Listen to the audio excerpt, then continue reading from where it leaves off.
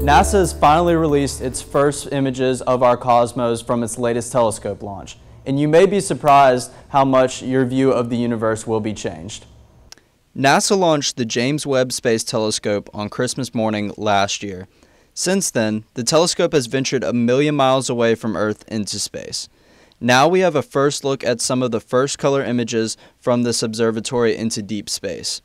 The images that you see are from wavelengths of light that are not visible to us.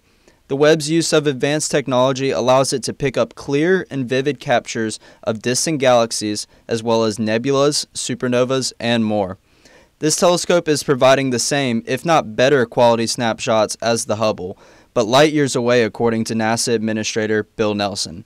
If you held a grain of sand on the tip of your finger at arm's length, that is the part of the universe that you're seeing, just one little speck of the universe.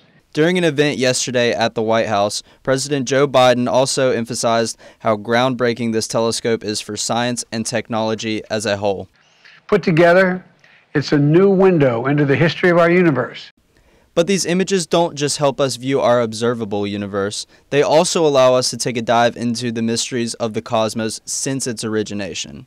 These little specks has been traveling for over 13 billion years. And by the way, we're going back further because this is just the first image. Ultimately, this telescope is revolutionizing how we view the outer regions of space while allowing us to view the invisible universe. Now, this is just the tip of the iceberg for the Webb Space Telescope. It will continue to provide us with incredible photographs during its many-month journey into space and to provide scientists with a look into where no man has gone before. To look at this full gallery of amazing snapshots from the Webb Space Telescope, find them on 13WMAZ.com. I'm Alex Fry with 13WMAZ News.